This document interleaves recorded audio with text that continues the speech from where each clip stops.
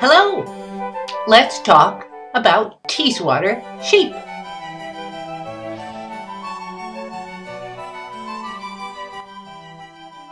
The free-flowing, curly white fleece on a traditional Teeswater, coupled with the bold markings on the head and legs, immediately identify this rare breed.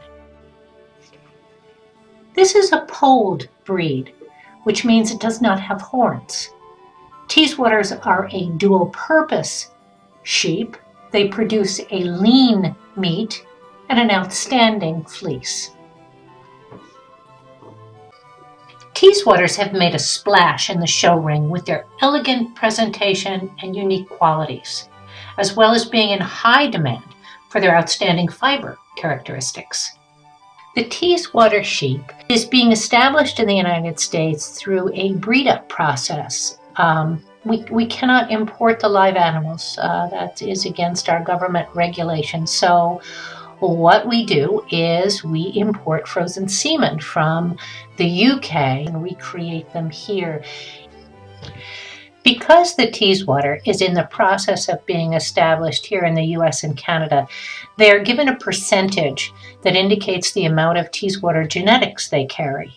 As a result, registered Teeswaters will vary in their likeness to the purebreds found in the UK, from 50% animals through 5 or more generations of breed-up, resulting eventually with a purebred American Teeswater. The conformation, the fleece characteristics, and markings will vary quite a bit during this breed-up process as shepherds make their breeding choices to reach the desired goal of recreating this amazing Teeswater breed. There are breeders who, through careful choices and many years of infusing purebred UK genetics, have achieved high percentage animals who rival the appearance and characteristics of the founding UK breed. Some American Teeswaters have actually been accepted into the UK Teeswaters flock book. Let's talk a few minutes about the fiber that Teeswaters produce. They are British longwools, so they grow a long, more open fleece than, for instance, a fine or a medium wool. And the characteristics are really outstanding.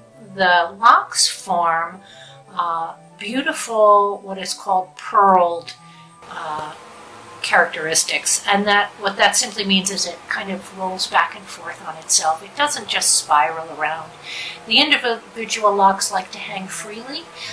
They retain that wonderful lock structure throughout the growth of the fiber. So whether you get a fiber that is 3 or 4 inches long, or a lamb fleece, or a fleece that's been allowed to grow on a yearling for a year, might be as long as 12 to 16 inches long, the individual strands of locks stay separated and hold their integrity. The luster remains in the fiber after washing and even after dyeing, so it's a very bright has a sheen to it. It's a beautiful fiber, and you really have to get your hands on it to appreciate the feel of the fiber as well as the look and characteristics of the fiber.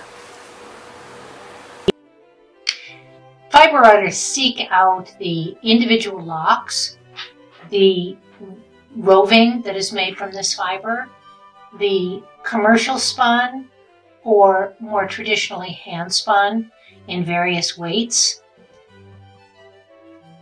Hand spinners adore using this fiber. A lot of it is spun actually right from the fiber itself, rinsed or lightly washed. It can be spun right from the lock. There are some really unique techniques that hand spinners use, tail spinning and core spinning, for instance, that will leave the characteristic of the lock intact, and you can see how unusual they are.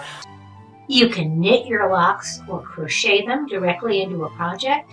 Felters, weavers, fiber artists of all types just fall in love with the characteristics of the lock. The unique combination of being a strong fiber and a silky fiber that will provide a drape in a finished garment just lends itself to so many different variations and uses. You're bound to fall in love with it. Listed as critical by the Livestock Conservancy, Teeswaters are also participants in the Shave 'em to Save 'em program.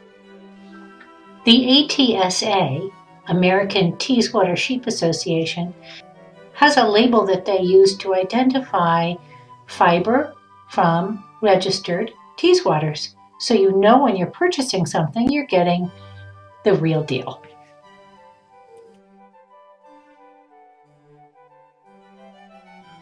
I hope you will consider adding Teeswaters to your flock, or simply add their fiber to your palette.